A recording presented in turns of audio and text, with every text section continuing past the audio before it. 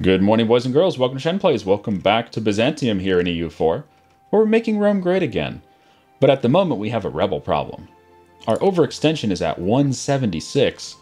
Not only do we have a rebel problem, but we're also having a disaster coming up on us pretty soon here. Progress is at 46%. It's increasing at 2 per month. So expect to have a disaster in about 2.5 years. Fun times. Yeah. Separatist sentiment. Whatever. We're killing rebels today. And it's not really the end of the world. But it is annoying.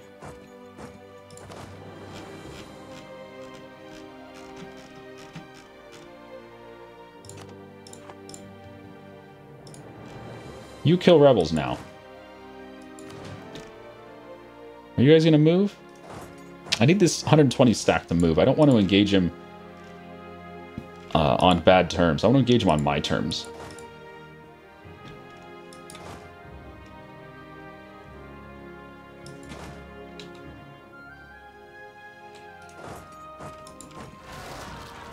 More rebels!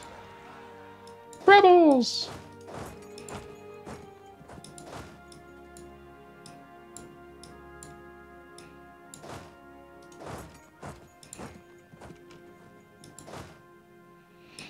What is this general's name?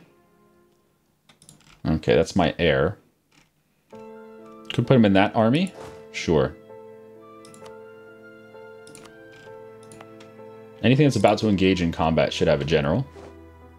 We'll try to do that.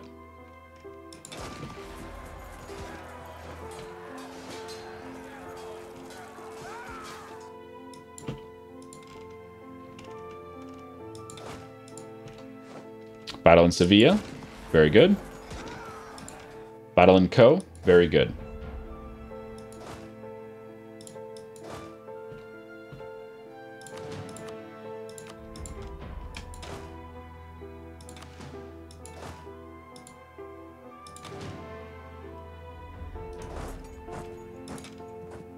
Just gotta take these armies out one at a time, that's all.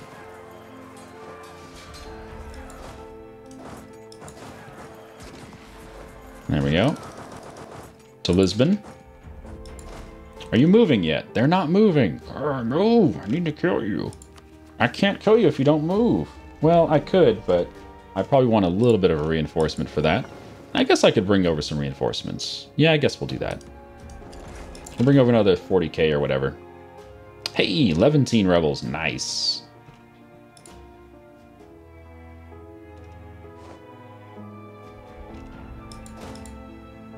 Anyway, welcome back, everyone, to this wonderful shit show we call Byzantium.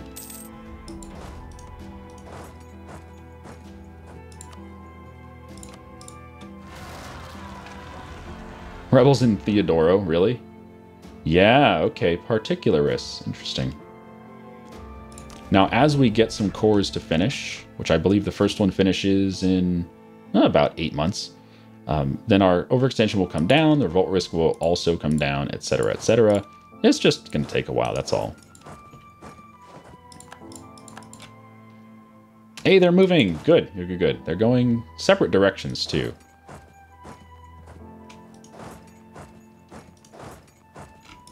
Fantastic.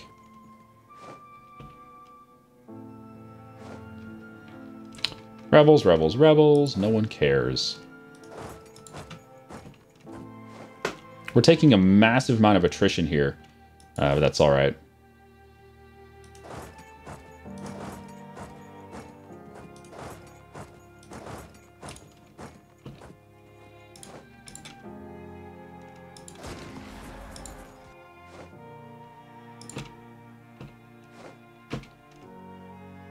Come on. There you go. Get him out of there. And at this point, it's nice to not have forts all over the place because the rebels probably would be sieging forts right now, and they would have been successful with a few of them anyway. And then we would have to siege them back, and that would just be annoying as fuck. But since we don't have forts everywhere, like, how many forts do we own? We have 1 fort, and it's in the capital. So since we don't have forts everywhere, we don't have to worry about that shit, which is really nice. Alright, this general is called Pangiotis Picellos. So I'll put him in an army that's about to attack stuff. I'll put you up here. There you go. You kill them and them, then we'll unsiege it. But yeah, walking to Egypt is taking a while. Rebels! Gascon! Not Gascon! Oh no!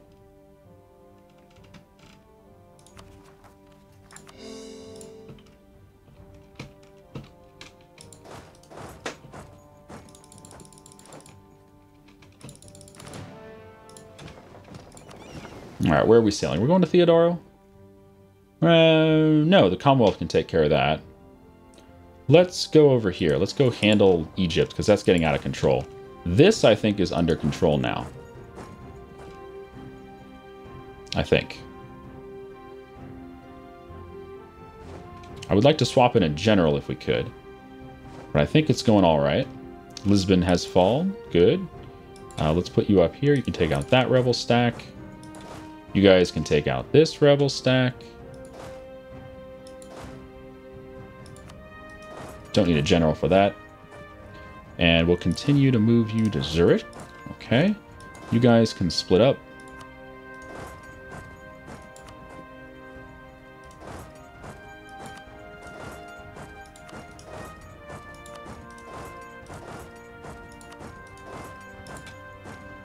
You guys can also split up. Ah, we have a general available. Perfect. And there we go. First battle in the Levantine. Good, good. In the Levant, whatever. Make it happen.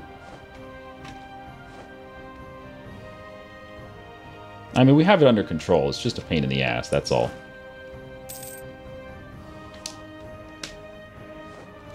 How much AE did we get? 176. It's not that much. But it adds up.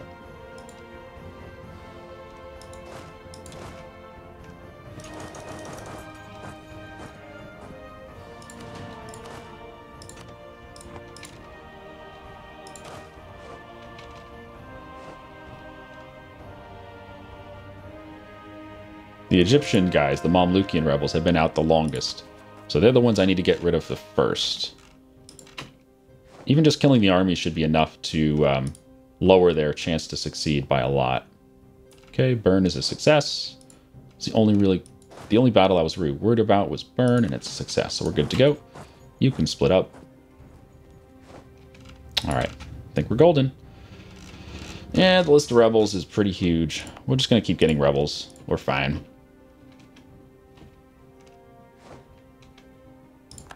Oh shit, more rebels spawned in Damascus? Oh no, they snuck around behind me. I went down to engage them and they went the opposite way. They went behind me. Salamanca! Alright, not a problem. I'll deal with these guys and then we'll go to Salamanca. And then we'll split up.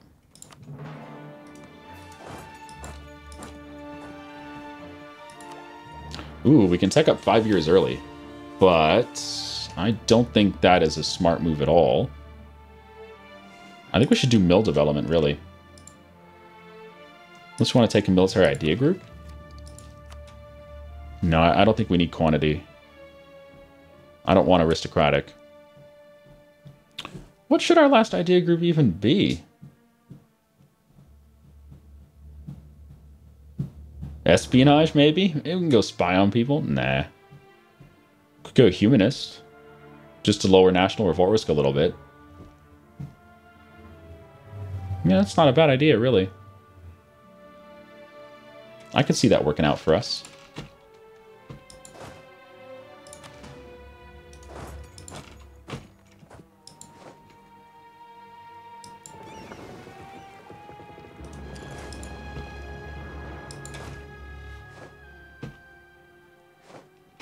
Alright, you do that.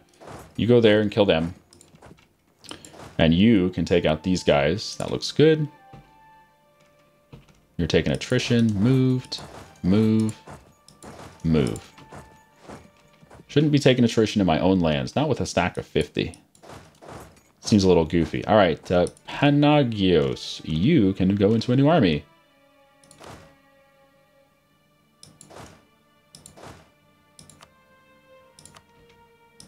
There you go.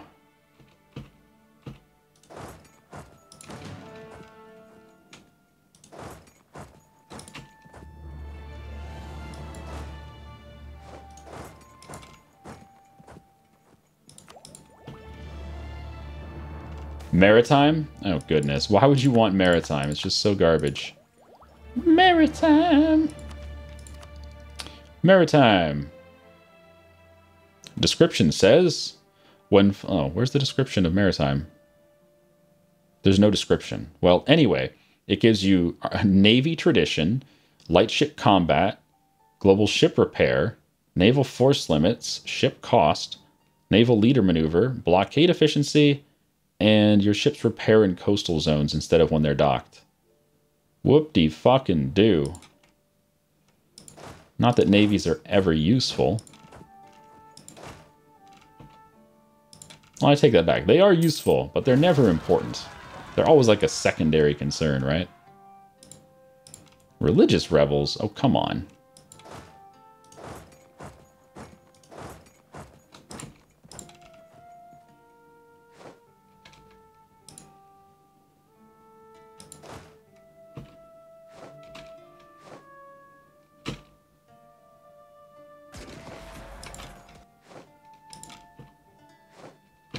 Alright, we've got the rebels under control now.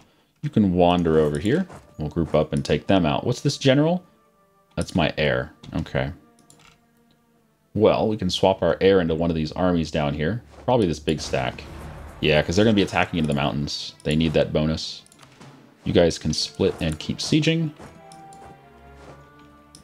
Good job. Good job.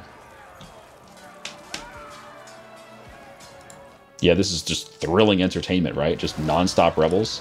Imagine what it's like to play it. Yeah, Rebel Simulator 2016. It doesn't get more real than this.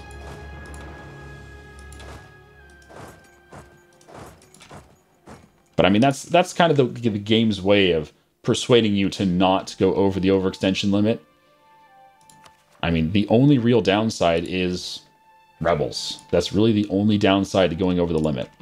And if you're okay with rebels, then it's fine. I mean, who cares? But rebels are a pain in the ass.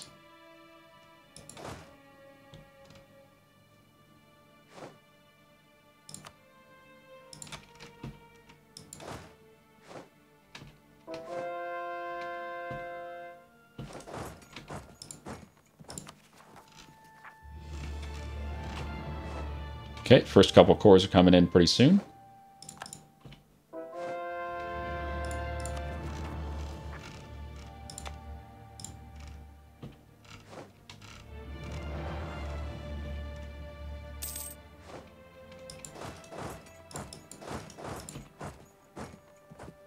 And the rebels are dealt with, it looks like. Yep.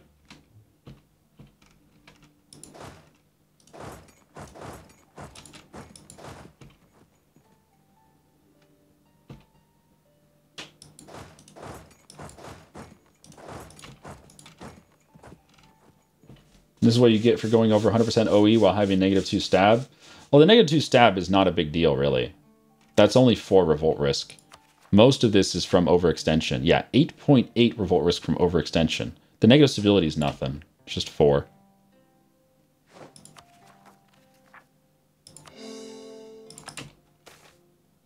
Ooh, a great synod. Free stability.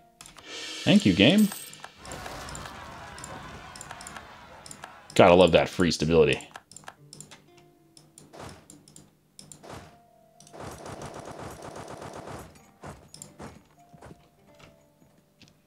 Okay, no one's taking attrition up there, but you guys can split out, and you should. Split up, I mean. And I do have a general available, but it looks like we don't need it, because we've killed all the fucking rebels, except this stack. There we go. Give me him. Get in there and fight Maggot.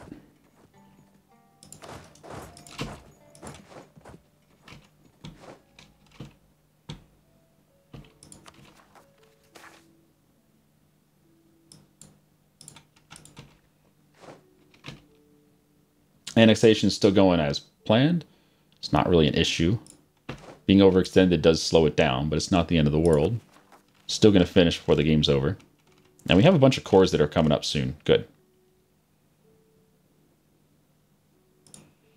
Do you prefer if Rebels would be like CK2 where they would be independent? No. I don't think Rebels should be like CK2. Obviously, the games should represent Rebels differently because, well, different time periods had different, capabilities for Rebels. A lot of it has to do with how well they could organize, right? If they don't have the information to pass on quickly, like modern day, you have telephones and internet and stuff like that. If you don't have that, then it kind of makes sense that it's harder for Rebels to organize. So, for instance, Victoria 2, you had better communication, so the Rebels are, they spawn all at once. They spawn all together because they can do that. They can talk to each other, they can organize. There's newspapers and a whole bunch of shit is different as the game progresses, or as history progresses. So I think I like having differences in each game's Rebels. That being said, because the Rebels all spawn at once in Victoria 2, they're really a pain in the ass. I mean, you gotta be balls to the wall, taking care of them. You gotta be on the ball. Not balls to the wall. You have to be on the ball, or else you're gonna fuck up with Vicky 2's Rebels because they're really unforgiving. And I think that's great. I think that having them be difficult is nice. But Rebels in CK2 and EU4 are not quite as tough, and I think that's mainly just to, the lack of ability to organize. They just didn't have that kind of technology. That and a lot of things like, freedom. A lot of stuff like that. The idea that the people can organize whenever they want to, for whatever reason they want to. That sort of thing develops in Victoria 2 a lot.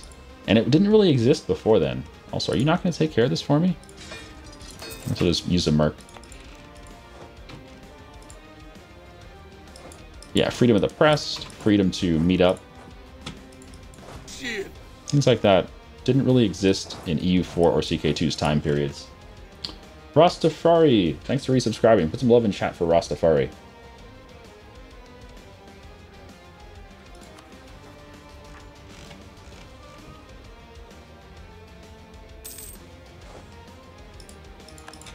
Alright, so the Rebels are dealt with for the most part.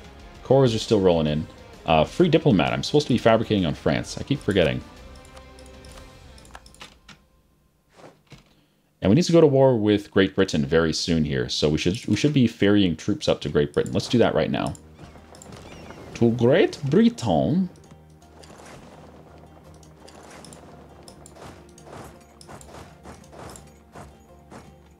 Let's bring these 4 guys up. I don't need that many armies. What am I kidding? But I might as well spread out a bit. Let's put 2 guys up there. 2 guys over here.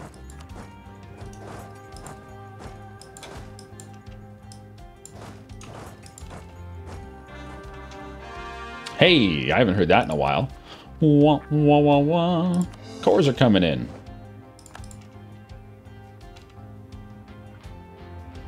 Alright, let's spread across Africa.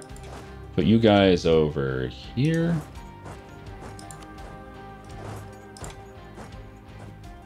Let's keep 40k right here. And let's keep 40k right here in Cairo. Just in case rebels spawn again, because they probably will.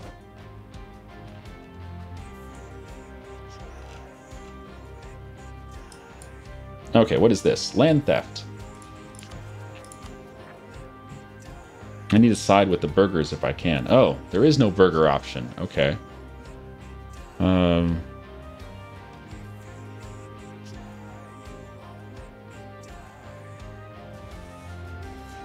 want to side with nobody here. Because I want them both to lose influence. And they did. Which is great.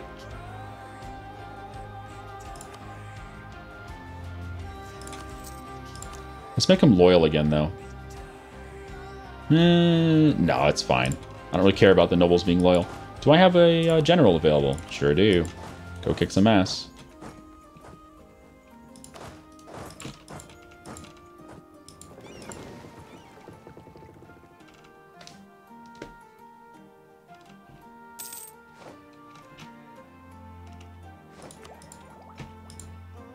Oh, there's rebels in Britain. Lol. I don't know why I didn't expect that. Hello.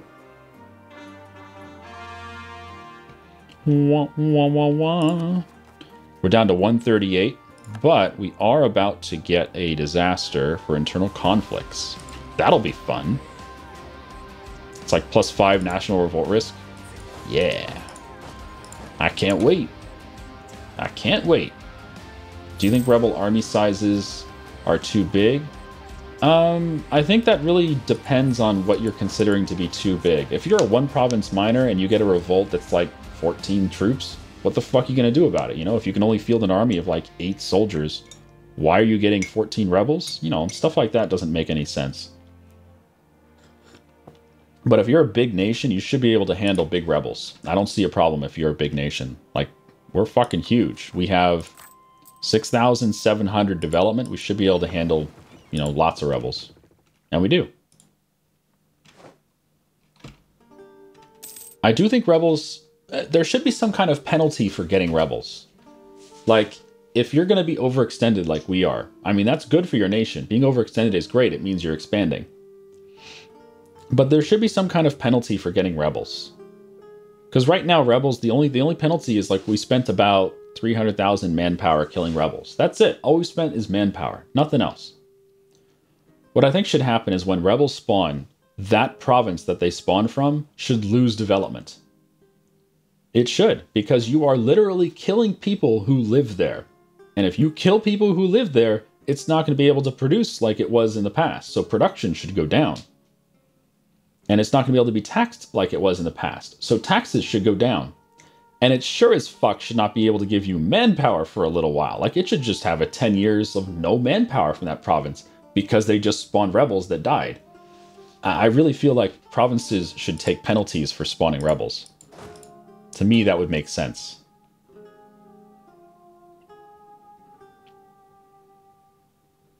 Yeah, Hesse's annexation is down by 5 years now, simply for coring a few provinces.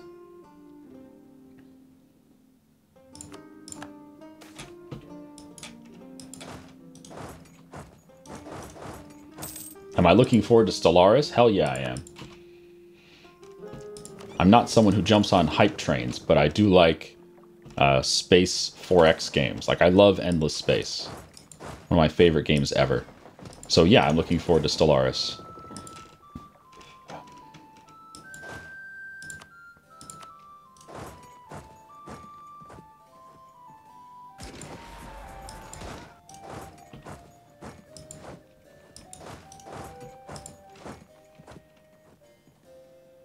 Alright, our claims on Britain are going to disappear in 2 years, so we should get to war. Like, I can't just sit around all day.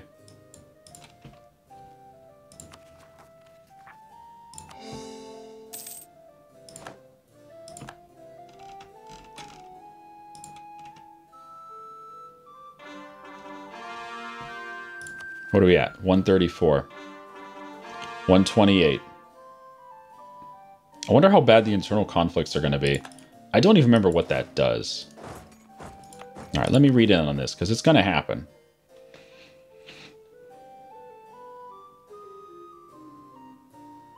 Stability costs 50% more. Goods produced goes down. Is that it? Just stability costs more and goods... It doesn't have, like, national revolt risk? Fuck, I don't even care about that. It doesn't matter.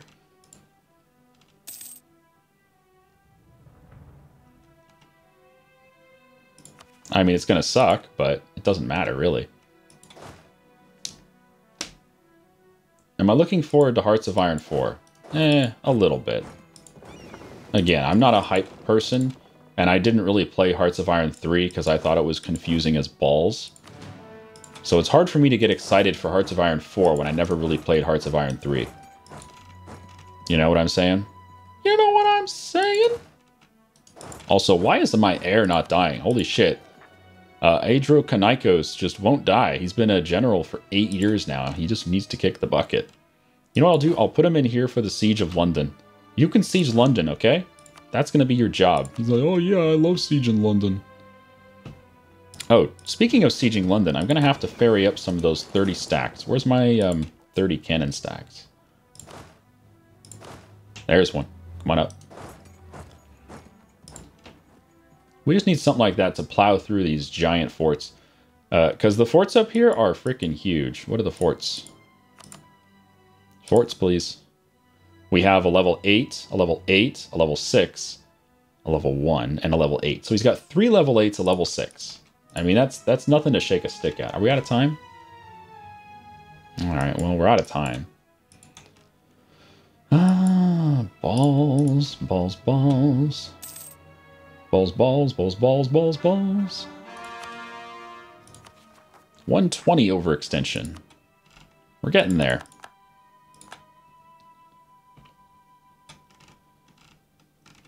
Seven months until we get internal conflicts.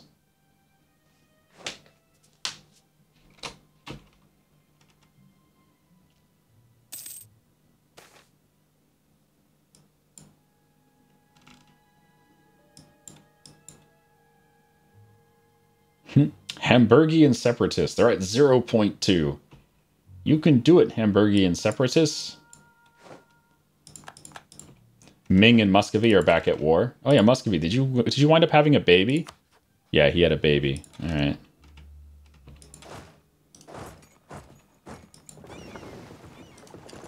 Let's go pick up that 30k stack.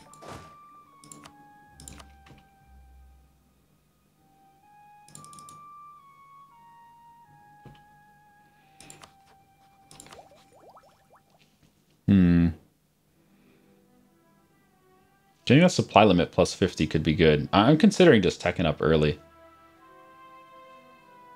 I really don't think another military ID group is going to be any good. Maybe aristocratic.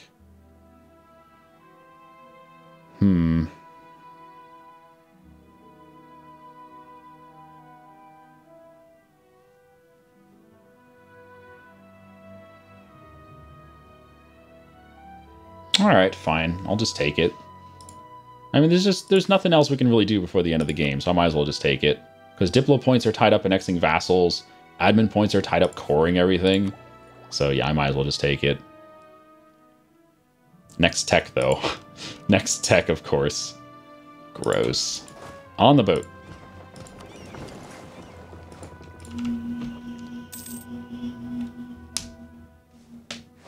How's our exhaustion, by the way? We're at 0 exhaustion, so starting a new war would probably be fine.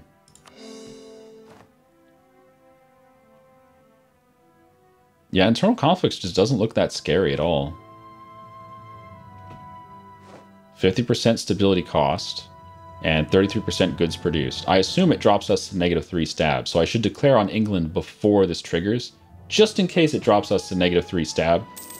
Because if you go to -3 stab, you can't declare war anymore. 114. Still overextended.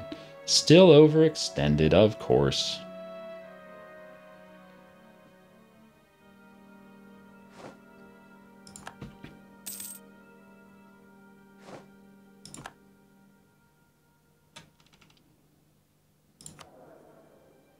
Wow, Commonwealth's Liberty Desire is down to 14%. Holy shit. He just does not want to be independent. At all.